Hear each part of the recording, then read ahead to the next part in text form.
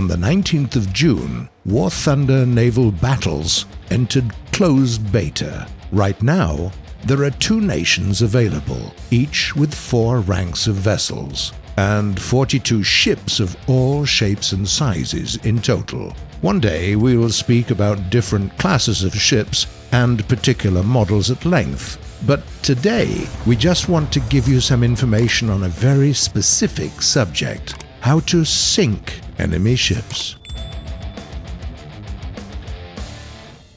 First of all, you have to understand that gameplay, and all the shooting naturally, differs a great deal depending on the class of your vessel. In most cases, it just boils down to the caliber and type of weapons that you have.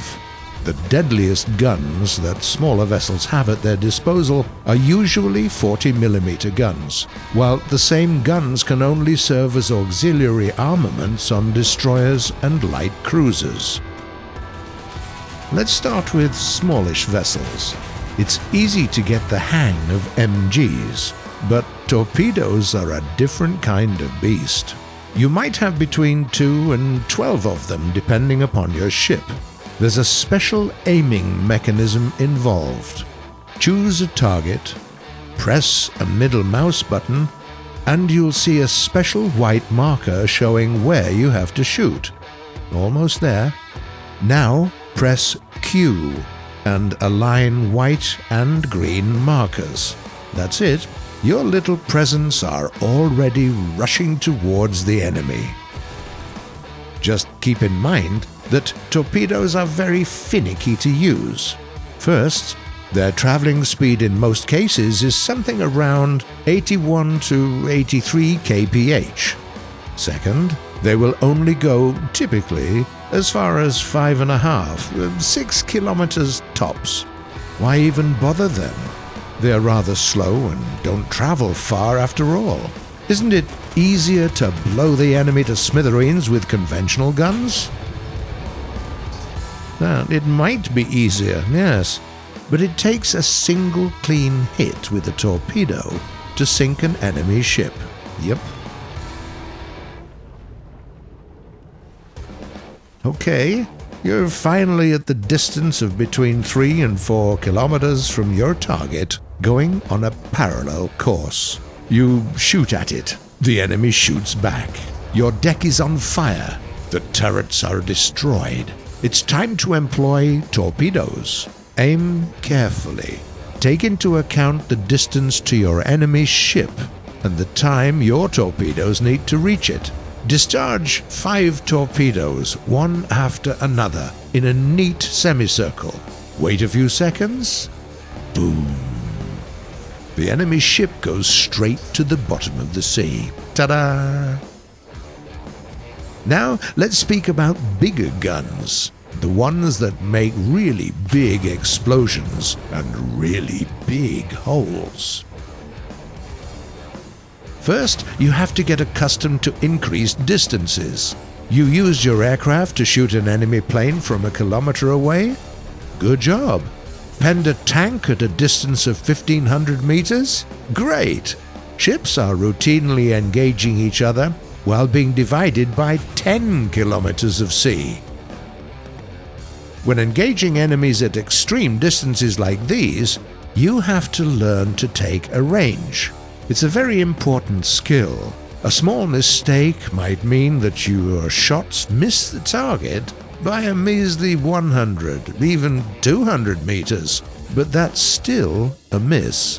By default, you set the distance with a mouse wheel, one way or the other.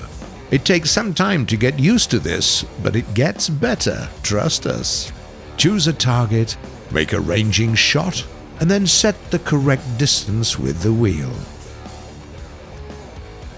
Okay, that's clear, but you still can't land a hit. The thing is that the longer the distance to the target, the further your shells have to travel, which means that you have to lead them more. Consider where you go and at what speed. Take into account the speed of your opponent. Adjust the sight accordingly and fire away. But then you get even closer to the enemy and your auxiliary guns start blazing. They won't even scratch the paint on the enemy vessel at this distance, so it's a good idea to set them to AA mode. Press E. See how the icon changes to air targets only? Press it again, and they will only shoot at naval targets. Press again, and they stop shooting at all. This is actually a very valuable option. A simple example: if you try to disengage using a smokescreen, your auxiliary guns will give away your position immediately. Out of the blue, there's a PT boat emerging from behind an island. It's approaching fast. You make a shot with the main guns. Missed. Another try. Still nothing. There are torpedoes incoming. Is it the end? Yep. Our gunners are still trying to find aerial targets. They missed the boat as well. It could have ended differently though. Your cowl has 3 types of guns. The first are the 127mm cannons best used to hunt big targets. The second type consists of 40mm Bofors autocannons that are there to down smaller targets and enemy aircraft. And then you get the 20mm Oerlikons that also provide you with some AA capabilities. If you're suddenly approached by a smaller vehicle, just switch to your auxiliary armament. Simply press Alt-2 and there you are, controlling Bofors autocannons. A few volleys and the opponent is no more. It's just the same thing with enemy aircraft.